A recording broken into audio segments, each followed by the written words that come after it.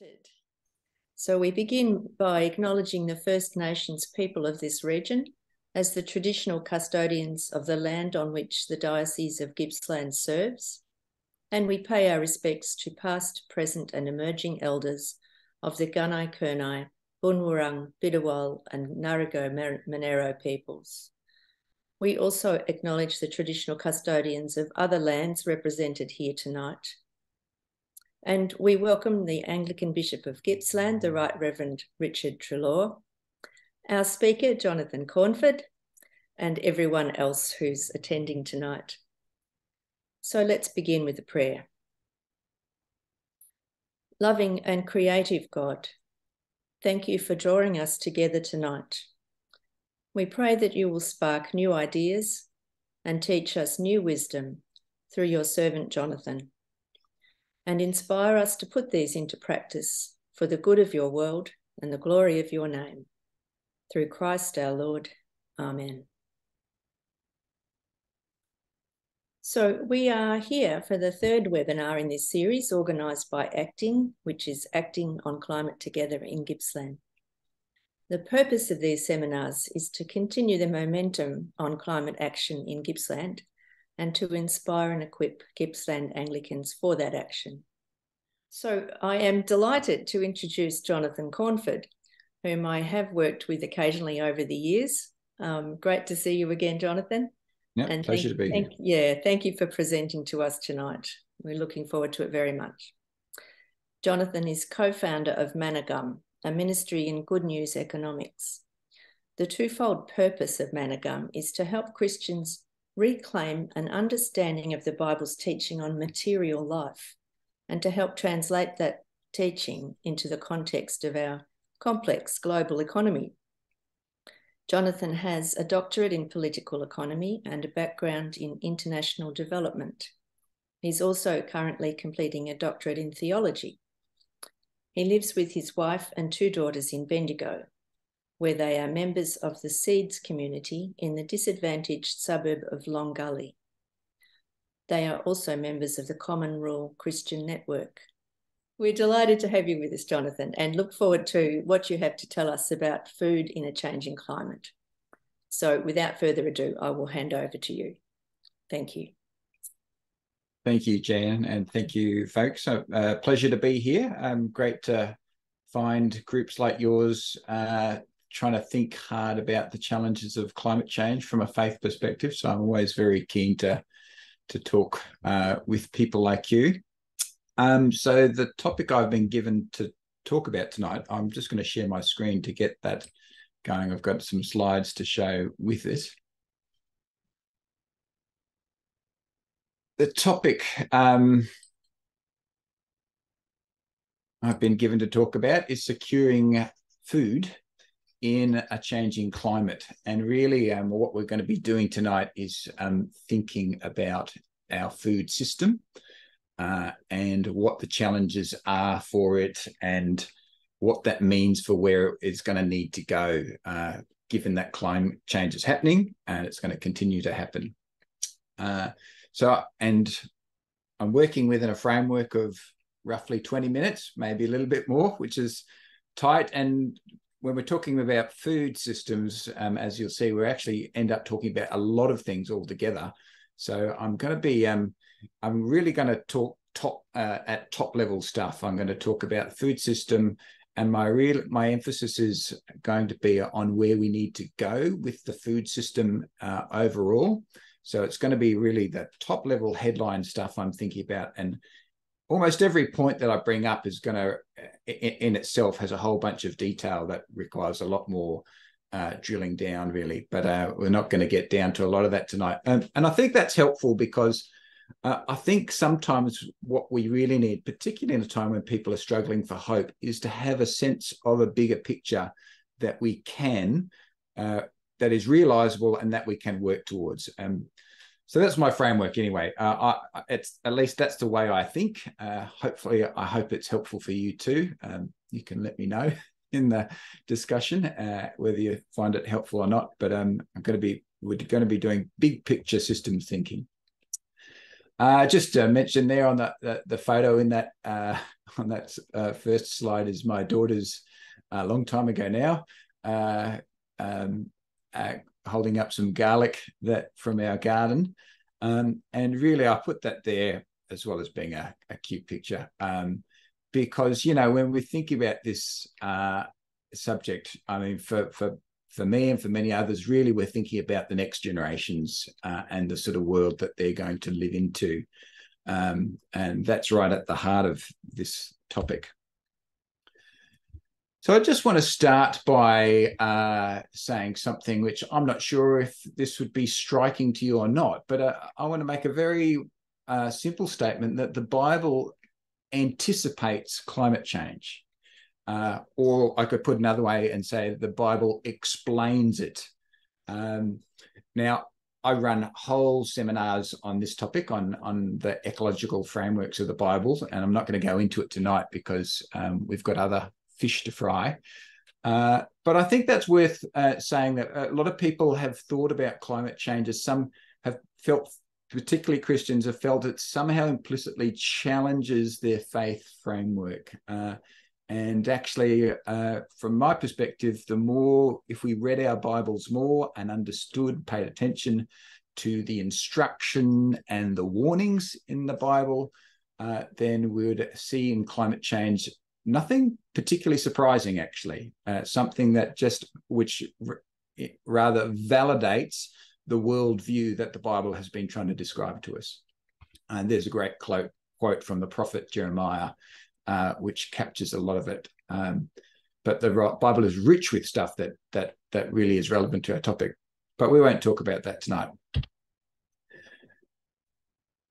So when we're talking about food affects everything. So when we're talking about food systems, we are really going to end up talking about a lot of other stuff as well, and that's unavoidable. Wendell Berry, the great American agrarian philosopher and poet, has written a lot of stuff on food, but this is one of his classic statements, that eating is an agricultural act. And in particular, the forms of eating that we do, how we eat, what we eat, and the forms of agriculture that we have are closely bound together. So how we eat affects our agriculture, and our agriculture affects how we eat. And we've tended to think for a long time now, when we think about economies, agriculture is often represented a fairly low rung in people's thinking about what's important in an economy. But actually, what Wendell Berry is trying to draw our attention to is that it is foundational. It's different from most other economic activities in that it is what we all depend upon. And we need to become much clearer about how foundational agriculture is to everything else, actually. Of course, food systems are much more than just agricultural systems, though. They are economic systems and political systems and social systems. And there are massive questions around equity and justice when we're thinking about food, from locally, from within any given small Australian town, right through to global relations around food between affluent countries like ours and those of the developing world. So we're talking about really big things. I'm going to focus primarily, so we need to recognize this is a global challenge. My thinking from here on in is going to be primarily thinking about Australia, how we think about our challenges, but we need to recognize we're part of a much bigger picture. And that little graphic down below gives you a striking strikingly captures some of the challenges we have around inequity around food. It's actually it's a bit old now, and I suspect that the 2 million dying from malnutrition is this year going to be a lot higher than that.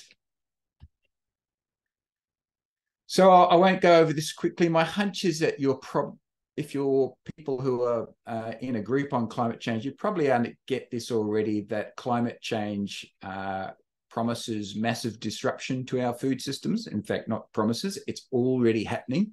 It's been happening for a little while now. And the ways it does this is all sorts of things, but especially by changing rainfall patterns, not just less rainfall, but could be more heavy rainfall in more intense periods, warmer temperatures and how that affects various plant growth, changed seasonality. I don't know about you, but some of our fruit trees have gone a bit bonkers this year. Increased incidence of flood, drought, and fire, and we're seeing that around the world. And those pictures that you can see, one's a picture of the floods in Pakistan recently, and the 2020 bushfires in Australia, of which Gippsland had a very dire taste of. And also new pest profiles with changing heat and weather patterns. So this is big stuff we're talking about. We won't dwell on that, but I've written here the likely effects, but actually these effects are happening now. They're already happening. A rising food insecurity that will drive, and already is driving, large-scale people movement. We see that particularly across the Mediterranean and Africa, but we've seen it in our part of the world as well. That's going to increase as the century goes on. That's only going to get bigger. And probably increasing geopolitical instability as well. I don't want to dwell on that, but yeah, I'm sure most people are aware of that at some level. So I want to spend most of our time thinking about where we need to go. And here I'm going to predominantly be thinking from an Australian perspective, because that at least is the context which we might feel that we have, as citizens of this country, we have some level of agency or participation, at least in the processes that go on, or a higher level. So, and I think that's useful. So where we need to go with massive disruption in food systems and what that means ecologically, the first thing we need to do is we need a massive change in how agriculture is done. So you saw that picture and a previous slide of the, I'll just flick back to the sorts of agriculture we're used to. Large scale fossil fuel intensive agriculture using lots of herbicides and pesticides and things like that, to most of which are fossil fuel derived as well, having massive impact on ecological systems.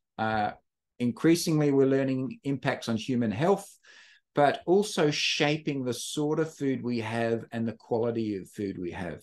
So we've seen a significant reduction in the nutritional quality of food over the last century with increasingly modernized agriculture. We are going to need to find new ways of practicing agriculture. We need to move away from fossil fuels. We need to, in Australia, particularly in this continent, on the driest inhabited continent in the world, we need to there's a massive amount of ecological restoration work that we need, especially in relation to rebuilding soil. So since Europeans came here, we've managed to trash the vast majority of the topsoil of this continent. Our waterways are highly degraded, and that has a lot to do with the loss of topsoil and how that's affected ground hydrology and things like that. So we need new agriculture, and the buzzword at the moment, and I'm going to use it in its broadest sense, is regenerative agriculture. And here I want to be direct. So on the right of your screen, you can see a book called Call of the Reed Warbler. It's all about regenerative agriculture in Australia. It's written by an Australian, telling stories of Australian farmers who are doing it now. And it's probably one of the most hopeful things I've read in a very long time. It's a fantastic book. It's quite large, but quite easy to read. And I would commend it to anyone, especially if you want a sense of hope about where we can go and see it because it's being done, and just the amount of change that people can bring to heal a landscape in what is remarkably quick time. So regenerative agriculture describes basically quite a radical change in how farmers think about what they're doing. There's no single thing that describes it other than really paying attention to the landscape and understanding how it works. So it requires greater ecological literacy of farmers. And then under that, there's a whole toolbox of different practices that farmers can use and deploy depending on what sort of landscapes you live in. So it all depends on tailoring agriculture to the specific landscapes in which you live and what its needs are. So what the landscape's needs are ecologically.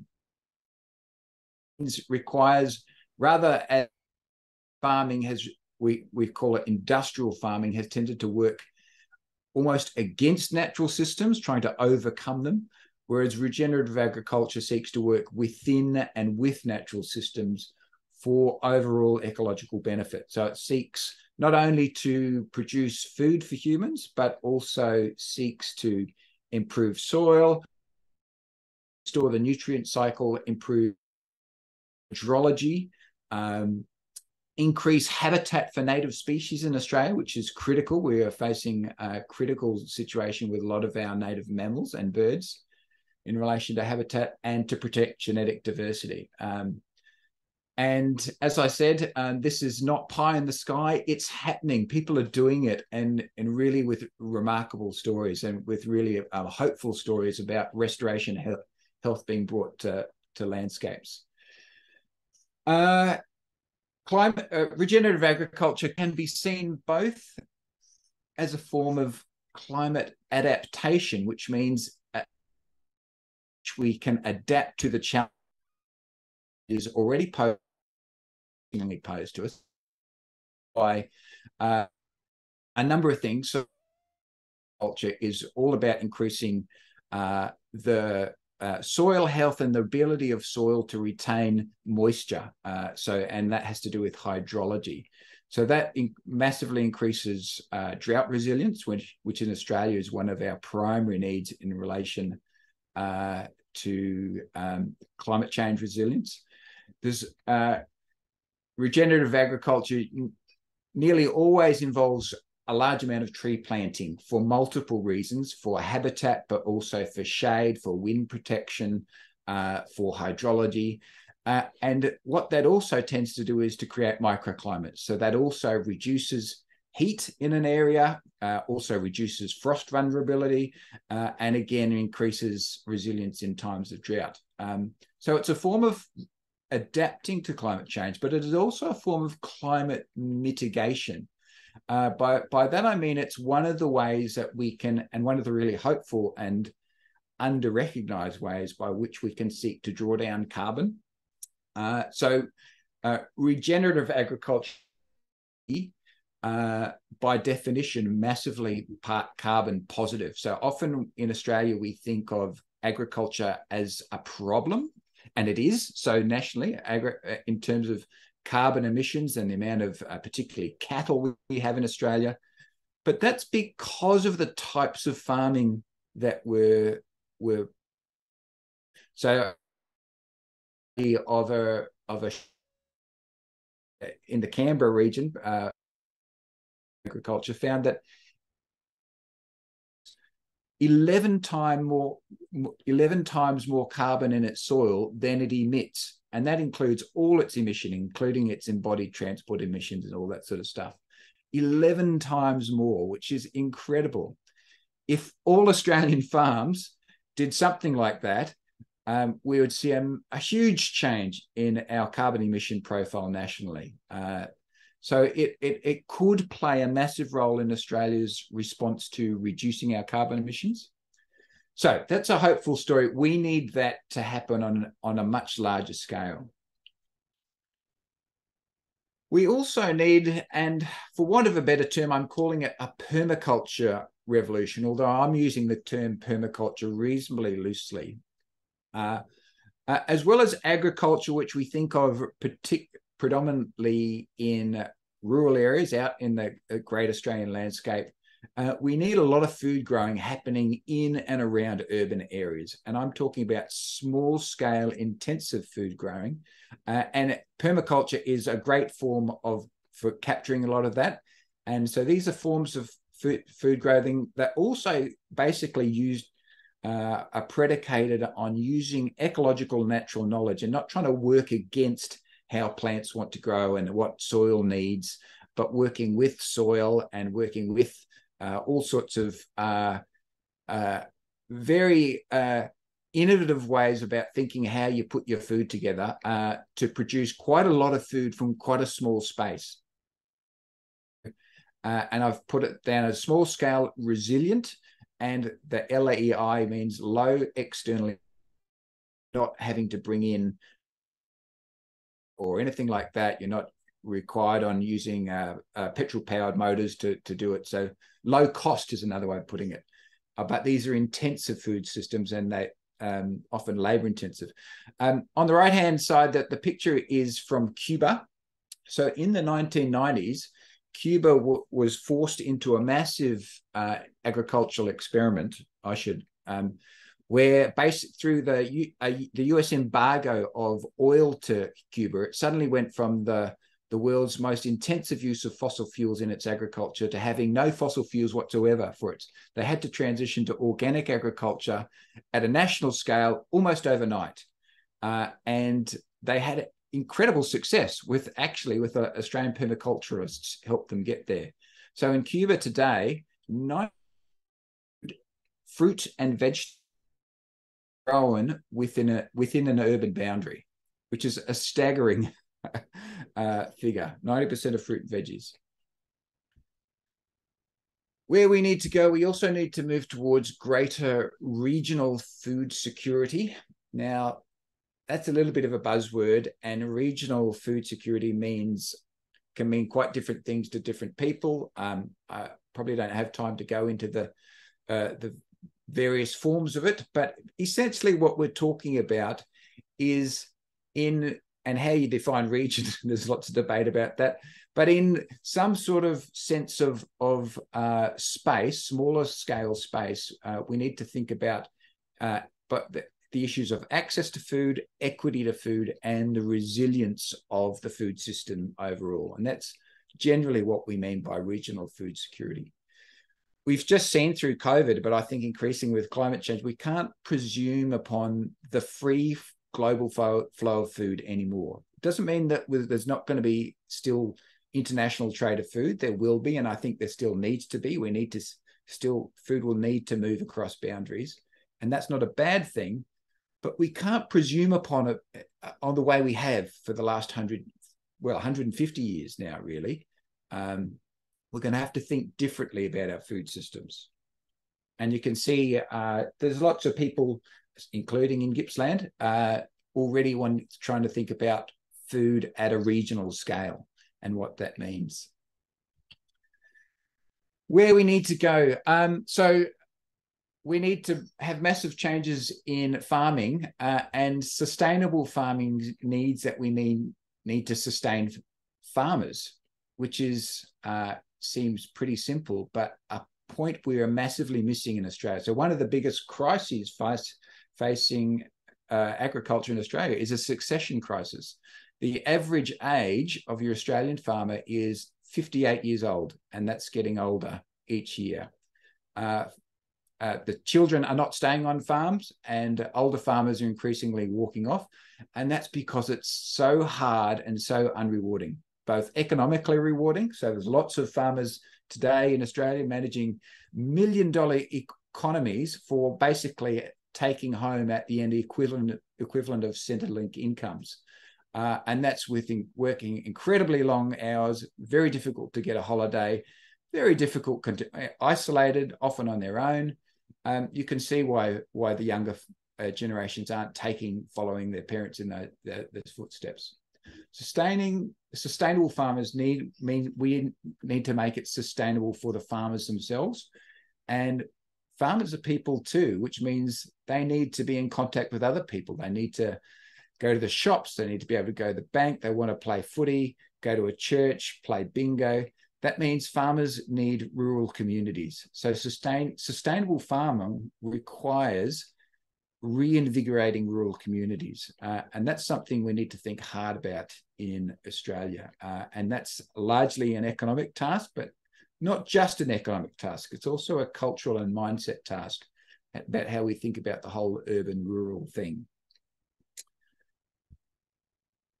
Okay, so here's the big economic challenge, and there's a picture of Reserve Bank Governor Philip Lowe thinking hard about the challenges of economics. So these are some of the things we need to think about. We increasingly, to make farming more remunerative for farmers and to encourage them towards better forms of agriculture, we need to think about some forms of ecological payments.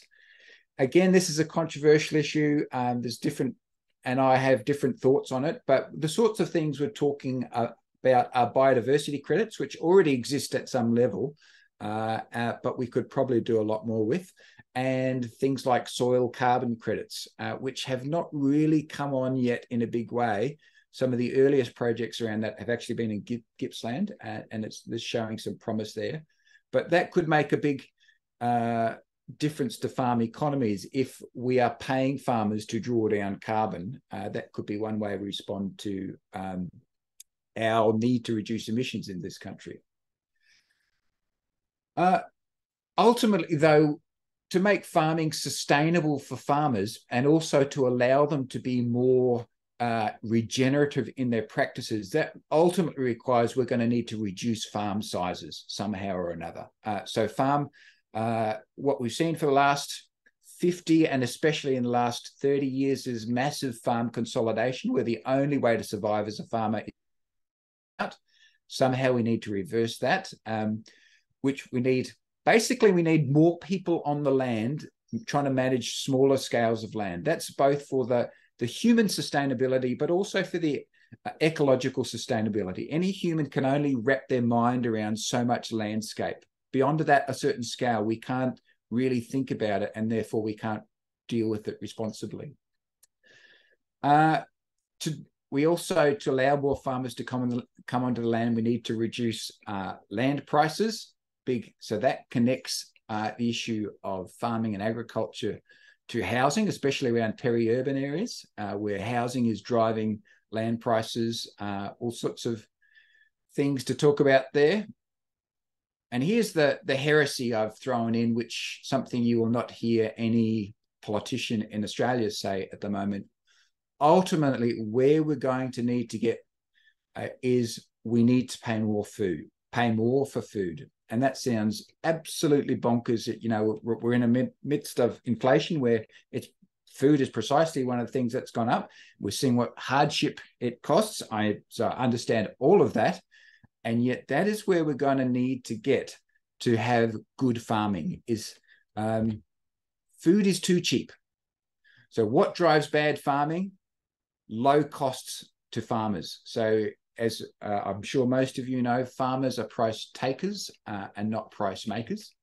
And that has a lot to do with the structure of the food system and the massive concentrations of economic power within it. So we see that at the retail sector, in the agricultural sector, in the food processing sector. So you can see 3 graphs there.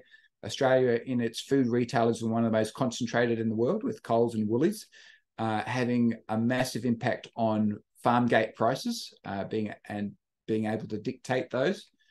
The right-hand corner, it's a diagram of, I don't know if you can see that, 4 or 5 global companies, 20% of the world's, so they hold a huge amount of over and through their control of intellectual over farmers. Also massive concentration of ownership, food manufacturers as well. It's producers that at the mercy of who they have to deal with. We need to corporate power, and they're on that. I'm probably not the best. The best way to ultimately, we can see right now at a time of inflation, if you're where we need to get low incomes and the poor, and we're seeing if we are looking at a restructuring our system to price food higher. That means we need to think about the whole of our system. Repricing food means rethinking housing. Seriously, I mean, we need to do that anyway in this country. It means rethinking energy, taxation, work and welfare, all of that. So I did say food touches everything. So we're talking about big stuff. Ultimately, where we're getting to, though, and this is, I guess, the rub, the nub of it, is what I'm talking about here is we're going to need to face the fact is in this coming century, we cannot live as how we've become too accustomed to live, particularly in the 1990s and the first 2 decades of this century, with cheap food, lots of cheap international travel, cheap electronic goods, and so on. All underpinned by cheap. We can't break down that equity fairly, and don't just make the poor suffer for climate change. Calling systemic downshifting. I don't know how downshifting people use. Who downshifters are people who voluntarily material standard of living, no ours, or accept a lower paid for quality of life reasons. They realize that actually having lots of stuff is not going to make me happy, but having more time would actually give me a much higher quality of life. That's downshifting. We need to think about that at a systemic level. If we reprice food, what that means is we're giving food a much heavier weighting in the cost basis of our lives, which means we'll have less money to spend on other things. Now, again, that is political heresy. It is bonkers for anyone to say that in the mainstream public sphere in Australia at the moment. I'm asked by my is saying we need to be poorer. Well, if that's your understanding of being poorer, then yes. But actually, I think, and the whole point about downshifters is they do it not to be poorer, but to have richer lives, actually. So this requires a massive shift in how we think about it's a massive cultural shift and mental shift, but also a massive way we need to think about our economic systems. Maybe, is that pie in the sky? Perhaps, but if we're going to get through climate change in some way that's equitably or fairly, that's the sort of thing we're going to need to try to move towards. Okay, last slide. We're almost at the end. Sorry, I feel like I've taken you through a lot quite quickly. What can we do now? My first point there is about choosing the future now. It's one way of thinking about the vocation of being a follower of Christ is that we are people who live into the future now. That's the whole meaning of kingdom come. Paul writes in 2 Corinthians is that if anyone is in Christ, new creation. We are living into new creation now, and that's part of the meaning of who we are. The people who live in the midst of the kingdom or a new Jerusalem. Now we live the future in the present. So that we need to begin making the choices that I've just been describing in our own lives, in our own communities, and modeling them. So there's all sorts of different ways we can do that. Firstly, I think we just need to be doing a little bit what we're doing tonight, and what you may already do, is to just talk about and dream about the food system with people. I think we need to be people who are practicing downshifting somehow. I don't want to define that too tightly, but somehow moving in the other direction from the Australian norm, which is the expectation of more and more. I think it's great to grow your own food. Be people trying it in some way, however small. Not just because, well, if it can make quite a significant contribution to your bottom line and to your own food resilience in your household, also to your local communities, people growing their own food. But actually, I think its biggest virtue is just trying to grow your own food, and how hard that is something that helps us be much more conscious of the challenges of agriculture and farming, and place a much higher value on it if we have some experience with growing food ourselves. There's a whole lot of practices around what I'm calling careful consumption. People might call it ethical consumption or sustainable consumption, which is trying to choose food which is being grown by trying to support good agriculture through how we purchase food. So that might be by buying organic food. It needn't always be organic, might be bought locally through farmers markets. There are all sorts of different ways. Food that's got less transport miles in it, less packaging, all sorts of stuff. You could do a whole session on just on consumption. Another thing I think which is really important, perhaps one of the most important, is to begin organising around food issues in some way. So little food co-ops. So the pictures I've included are part of, from a food co-op we're part of when we lived in Footscray. And they're great ways of actually helping everybody's bottom line. We bought organic. None of us, we were all people are living on low incomes, and we got together to buy organic food, fruit and veggie, which we couldn't afford on our own, but by banding together we could. And it was a great social activity, but also really raised our consciousness around food issues. Food cooperatives are good. Food pantries in local churches can be important around, particularly around addressing food insecurity for the poorer in your neighborhoods, things like that.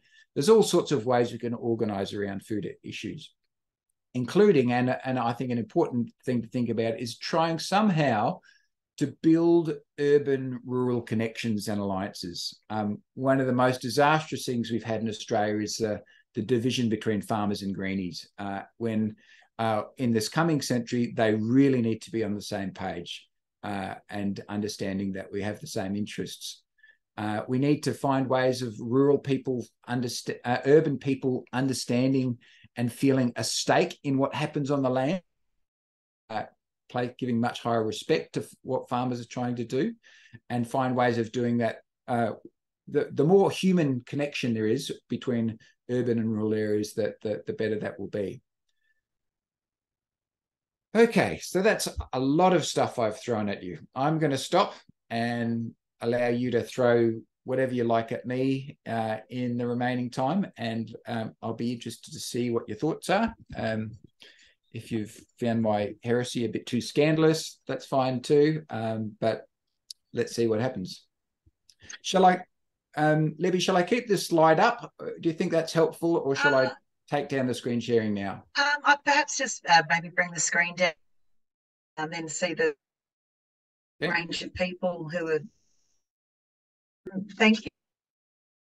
There's, and you probably haven't been shooting, concentrating and speaking, but sparked some wonderful thinking amongst here now. It's going to through the.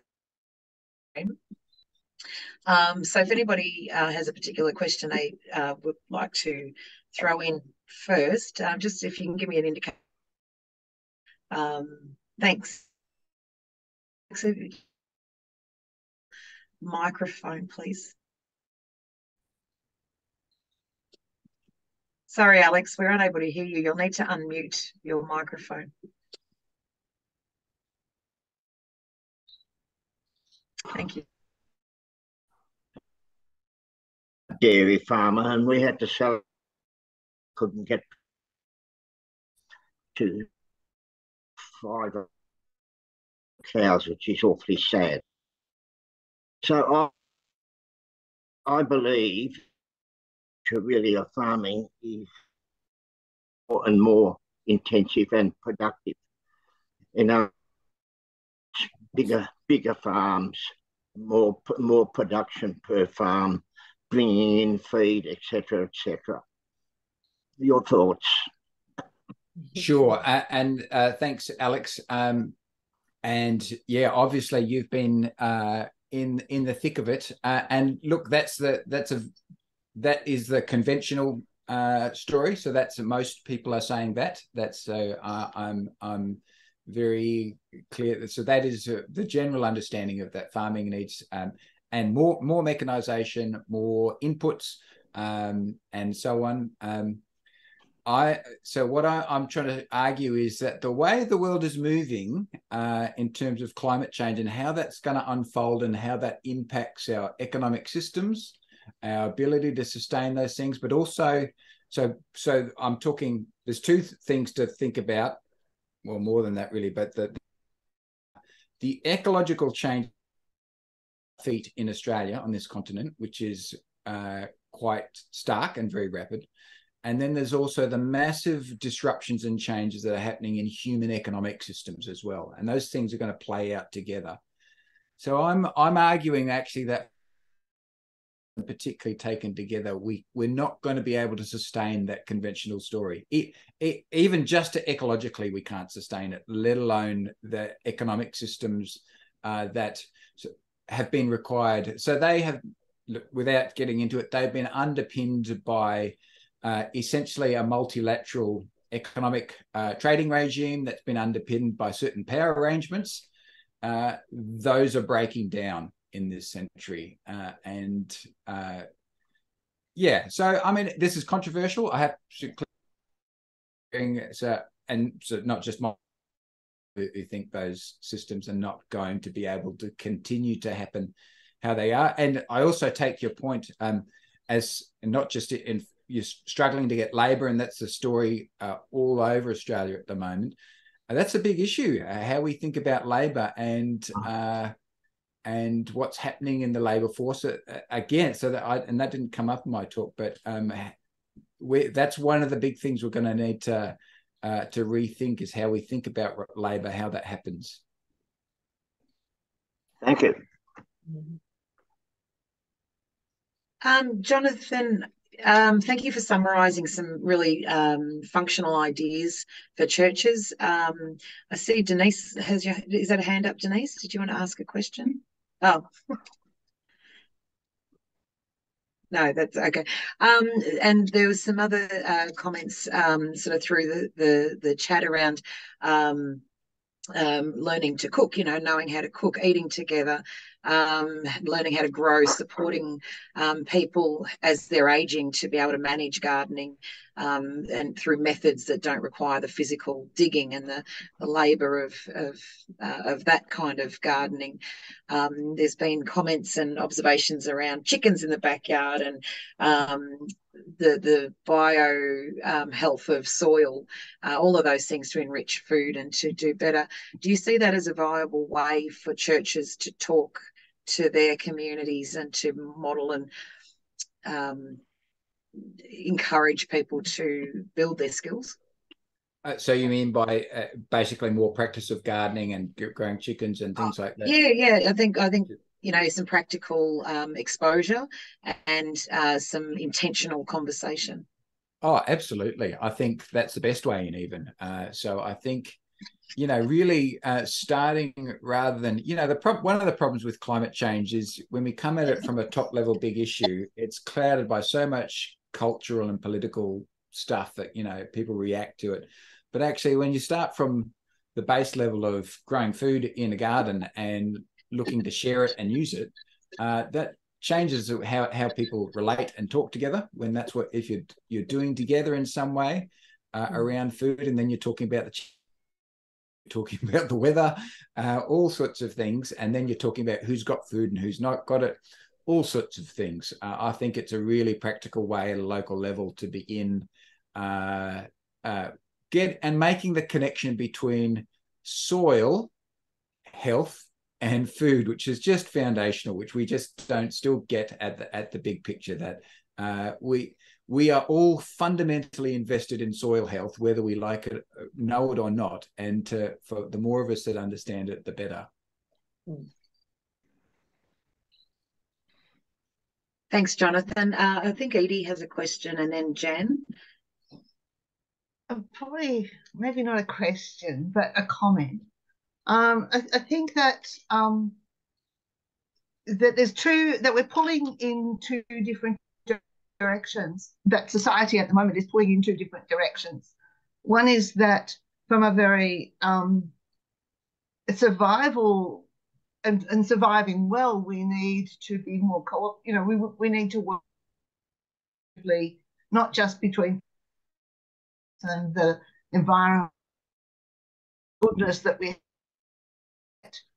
So much of our structural society is pushing people towards individualism, and money is accumulated by individuals, and people are paid individual amounts, and so I think there's a bit of a dichotomy going on there, and until we can grasp that the way we relate together as people and the way we're held together as people, and obviously I'm coming from a Christian perspective there, then everything else is kind of tacked on. You know, it's a more holistic picture of changing life and changing the pattern, and for that to flow through the way we eat and the way we garden and the way we share and the way we live and the way we use money, both cash and good, sort of the wealth of the land. That's all. Thank you, Edie. Yes. Jan, did you want to continue with your question? Mine's on a different whether the world can feed 8 billion people without fossil fuels. Thanks, Jan. And that's quite a common statement of the conventional, particularly the agribusiness industry, is that you need us to feed the world, especially a world of growing population. Look, very simply, I think there's so much evidence now non-fossil fuel-based forms of agriculture can be as productive as fossil fuel-based systems, but the undoubtable part of it is are definitely more resilient, both economically resilient and climate resilient. So if we you can make a strong case in the reverse to say that in the coming century we are not going to be able to feed the world by doing agriculture the same way that we've been doing it. We need, for the sake of feeding the world, we need to change our systems. But if it's just about quantity, so even just so usually we're sold these pictures of vast quantity that can come from intensive industrial agriculture, and on some, in some sorts of forms that's been true, but actually in the best regenerative or forms as productive literal quantities of food. I see Alex disagrees, but we can, a lot of material that Can I comment? My brother was Australia's biggest organic dairy farmer. He milked 500 cows on 2,000 acres. I milked 500 cows on 320 and produced double the production. There you go. Sure. That's one story though, Alex.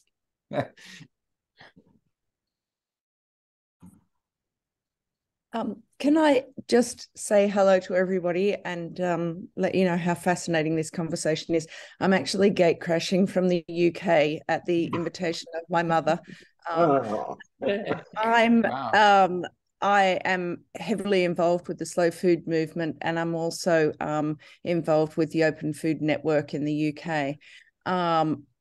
This is a really important conversation, and it's happening across. And what is that we need. I use the analogy food system, and the food system that Jonathan's talking about is a yacht, and it has the ability to much faster pace, and which is what we desperately need to do than the current system. but we will only do that if we have an Attila. And so therefore, every bit that we can do on a personal level to support those people who can do it on a larger level is essential. And it's I'm just starting a composting pilot that is classified as a food waste pilot in the city of Birmingham in the UK. So we're working in a ward in the UK that is 6th in the highest deprivation of the country, and we are wanting to test community gardening and food and changing food practices through encouraging people to compost.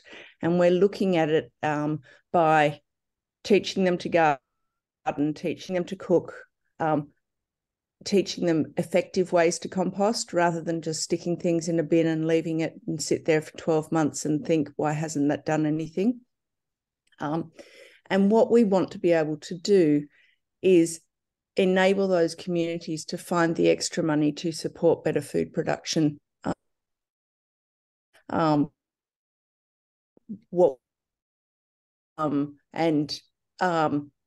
It will be the unexpected consequence of that is that we're creating resilient communities.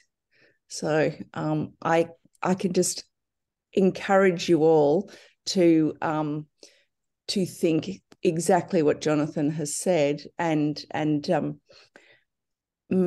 walk those 10 meters a day. Do not think about the fact that you've got a marathon to run. Just walk 10 meters every day. Thank you. Thanks, Kate.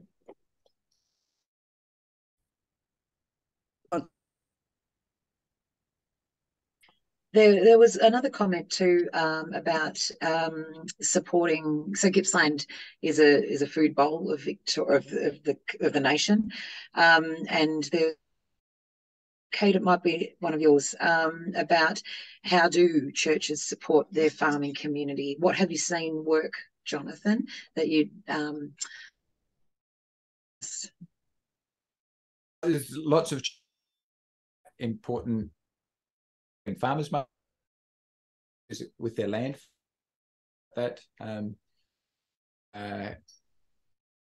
So I've seen. I think this is something that could happen much bigger scale. Churches of organising people, so food co-ops of getting people to practice what we call. Sorry, the term's just out of my head for supporting. Community supported agriculture. Community support agriculture, thank you. Where you basically make, you have groups of people who make commitments to support either a farm or groups of farmers to purchase food. You essentially build a relationship to buy food off them over time. And churches and their networks are excellent base hubs for organising those sorts of communities.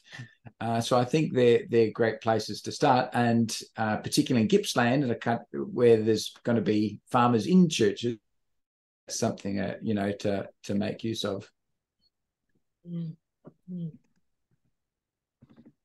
Thank you, Jonathon. I think we've probably covered the breadth of questions. Have I missed anything important? Kath Connolly's putting a hand up there. Oh, sorry, Kath, go for it. Just very quickly to say, not to make assumptions that people know about this sort of thing, even how to cook food. I volunteer 2 days a week at a food bank, and I had a client on Monday who didn't know you could cook. He only has a microwave. He couch surfs, he only has a microwave. He didn't know you could cook potatoes in a microwave, and his life changed when I taught him how to do that. So not to make assumptions that people know how to compost, that they know how to cook, that they know how to do things that many of us might take for granted. And maybe parishes can be involved with that really local hands-on thing of teaching people to cook potatoes in microwaves. Yeah. That you've got to eat, rather than buying pre-packaged food because you don't know how to cook a potato. Yep. And we're often equipped with some facilities and spaces to sit and eat together. Yeah. Yes.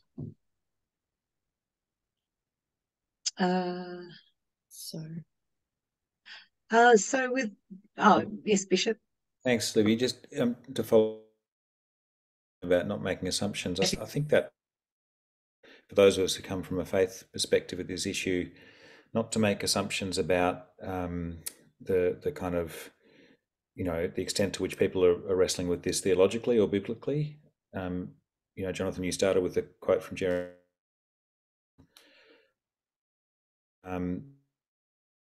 Fantastic in this space, but that readily available to people, or people are engaged to do a heap more biblical on these issues in our churches. Massively more is my view.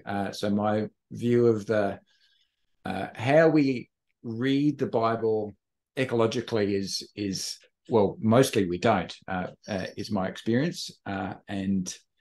There's a lot of such a, as you said, such a rich resource, actually. There's so much there to be tapped into, both in one, connecting to what is an ancient agrarian worldview and just what that opens up. But actually, I think that the fundamental ideas of the biblical message and who we are as human beings, what is important in life, what our vocation is as human beings, and our relationship to the rest of creation, what God's intention is for us in our relationships to each other and the earth, and where that's all story and its moves towards, all those are relevant. They're so critical to about now. How much we need that area, I reckon. Yes. I see Cynthia's hands, but tonight I just questions and we have time for. So, Jan, I might go to you. Just Cynthia, if you have a question, would you mind emailing it to us? We can follow that up and for anybody else too. If you have more questions and points, please send them through to me. We can bring that back together and share that back to you. So, Jan, back to you. Thank you, everybody, for your questions. And thank you so much, Jonathon. Pleasure. Thank you to all who've participated in various ways tonight. And I hope you have all enjoyed this. We'll have something to take away from it that will help us to live out our faith in practical ways in our households, churches, schools, wherever we are. I think we are at the point of just finishing with a closing prayer, which is a prayer written by Stephen Cottrell, Archbishop of York. Creator God, giver of life, you sustain the earth and direct the nations. In this time of climate crisis, grant us clarity to hear the groaning of creation and the cries of the poor. Challenge us to change our lifestyles. Guide our leaders to take courageous action. Enable your church to be a beacon of hope. Foster within us a renewed vision of your purposes for your world. Through Jesus Christ our Lord, by and for whom all things were made. Amen. Thank you, Jan.